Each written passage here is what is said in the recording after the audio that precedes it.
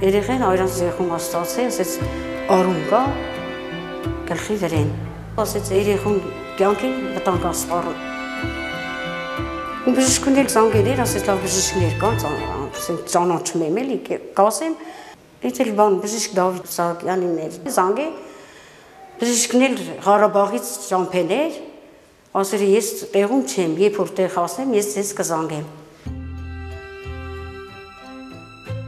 Ճանապարհին արդեն հեռախոսազանգ ստացա,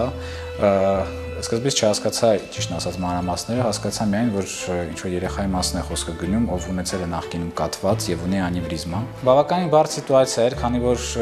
նախ առաջին հերթին մենք չունենք Հայաստանում երեխաների ուղեղի անոթներով զբաղվող մասնագետներ եւ կենտրոններ, եւ մենք զբաղվում ենք միայն մեծահասակ մարդկանց խնդիրներով։ Ես հենց Ղարաբաղից մի անգամից եկա Արտյոմ Մաքսիմիչի մոտ, իրան կարիդորում տեսա, ասացի Արտյոմ Մաքսիմիչ, սենց հարցա 2 տարեկան երեխա է։ Եթե մենք չանենք, էլ ոչ մեկ չի անելու։ Իրանք գումար չունեն ընդհանրապես։ Այդ ամեն ինչը իրան բացատրեցին, ասես Դավիթ, բայց 2 տարեկան երեխա դու պատկերացնում ես, որ մի բան լինի, ինչ է դա իրենց ներկայացնում։ Մենք չունենք փորձ 2 տարեկան երեխա վիրահատելու։ 1. Եթե հանկարծ Աստված չտա, երեխայի հետ մի բան լինի,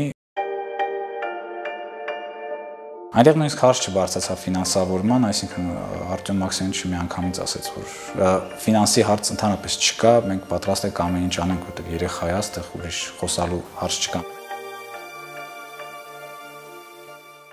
Հրատապությունը կապված էր նրա հետ, որ մեզ հետ էր գտնվում Միքայել Գրիգորյանը, որը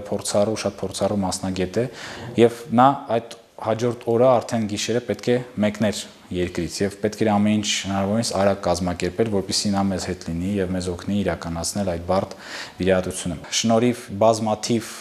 մասնագետների ջանքերի դրանց մեջ մտնում են եւ նախարարության աշխատողները, եւ մեր ադմինիստրատիվ աշխատողները, եւ մանկական հիվանդանոցի նյարդավիրաբուժության բժիշկները եւ մեր ամբողջ անձնակազմի հետ միասին հաջողվեց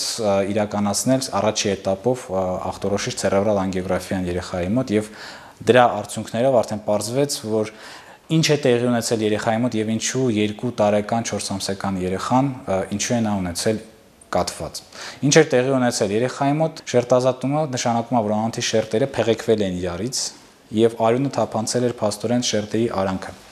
Դա բերել էր նրան, որ այդ անոթից դուրս եկող մանր ճյուղերը, պերֆորանտ զարկերակներ կոչվող զարկերակներ, իրանք ամբողջությամբ փակվել են եւ վնասվել են։ Դրա հետևանքով առաջացել էր իշիեմիկ ինսուլտ եւ բավականին մեծ զոնա գլխուղեղի մահացել էր։ Եթե նմանատիպ զոնա մահացնար մեծահասակ մարդու մոտ, մենք կունենայինք բավականին մեծ ինվալիդիզացիայով եւ հաշմանդամությամբ պացիենտ, որը երկարատև վերականգնման կարիք կունենար։ Բայց քանի որ ինքը երեխա է, երեխաների ուղեղը բավականին պլաստիկ է, ինքը բավականին շատ արագ վերականգնվել է եւ հիմա երեխան, երբ որ մենք տեսանք իրան, ինքը շատ ակտիվ վազվզում էր, բայց բացի նրանից, որ փակվել են այդ մանրանոթները, իր մոտ նաեւ առաջացել էր պսևդոանիվրիզման, այսինքն անոթի պատի լայնացում եւ անոթի պատի բարակում։ Դա շատ վտանգավոր էր նրանով, որ ցանկացած վարքյան կարող է տեղի ունենալ մահացու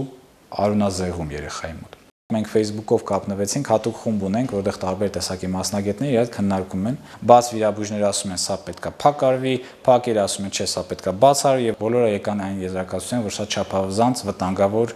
իրավիճակ է եւ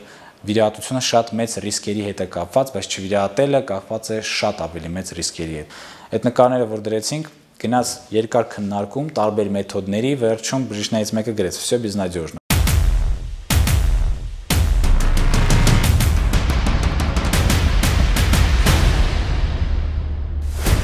Մենք